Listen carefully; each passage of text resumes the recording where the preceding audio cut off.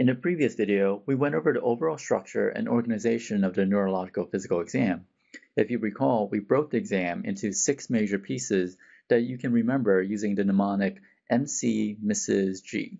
And what those letters stand for is here for your reference. In this video, I will go into more detail about how to organize the first 2 pieces of the exam, the mental status and the cranial nerve exams. In the next video, I'll go into more details about the remaining 4 pieces of the exam. So let's take a look at the mental status exam first. This is the one part of the neuro exam where you may not be expected to perform everything, but have to use your judgment based on how coherent the patient is and what your team and attendings expect. There are so many questions to ask that it may feel overwhelming at first. However, there are several strategies you can use to make the mental status exam easier.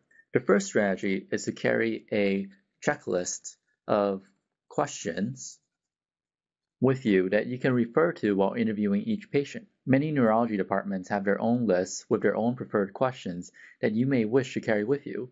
If you're expected to perform the exam without referring to notes, don't fret. Just like the overall neuro exam, the mental status exam can be broken down into smaller chunks for you to remember. Each question on the mental status exam is designed to test a specific function and location in the brain. There are 5 main functions that are important to test, and you can choose which specific questions to ask to test these functions. I like to remember these 5 main functions with a mnemonic oral V, the toothbrush, in which O stands for orientation, R stands for recall, A stands for attention, L stands for language, and V stands for visual spatial. Each function is associated with a specific region or regions of the brain and has common questions that are used to test it. Let's go through them one by one. Orientation tests global brain function, and I like to assess this by asking the patient the following 4 questions. What is your name? What is the date? Where are you? And who is the current president? Next, recall tests the temporal lobe. And I like to test this by asking the patient to remember 3 simple words. For example, apple, pen, and chair. I test immediate recall by asking the patient to immediately repeat the words to me, but I also tell the patient to keep these words in his or her memory and ask them to repeat these words to me at the end of the mental status exam. The next brain function I like to assess is attention, which focuses on the frontal lobe. A good test for this is to ask the patient to state the months of the year backwards. Next is language, which tests the dominant temporal lobe.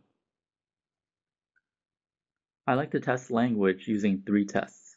First, point to 3 objects, such as a watch, pen, and shoe, and ask the patient to tell you what those objects are. Second, ask the patient to read a simple sentence out loud.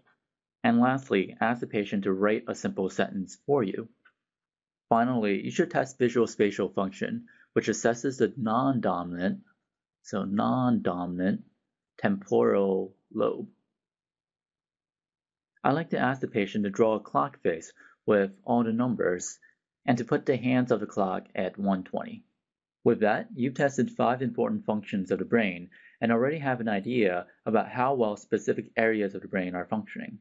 There are many other questions you can ask, but most of them will fall into one of the major categories that we have just gone over with our mnemonic oral V.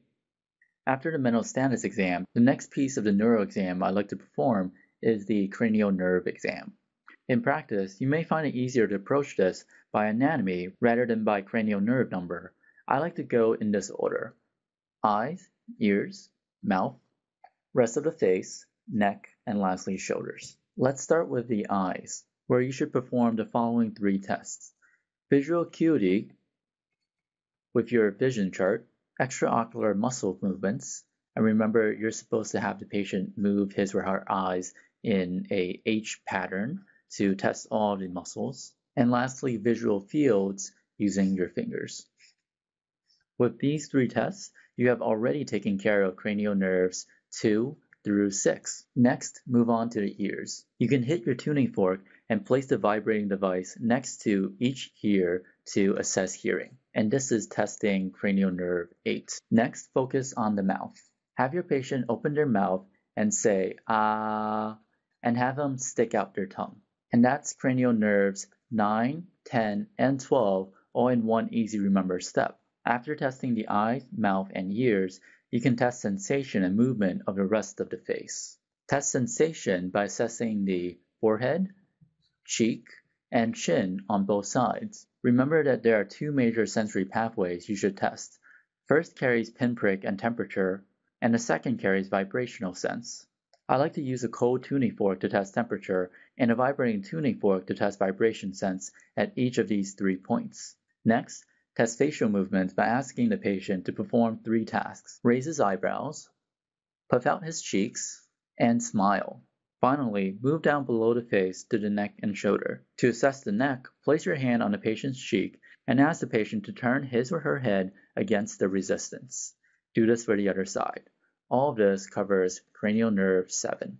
Finally, to assess cranial nerve 11, place your hands on the patient's shoulders and have him or her shrug her shoulders against resistance. That's it.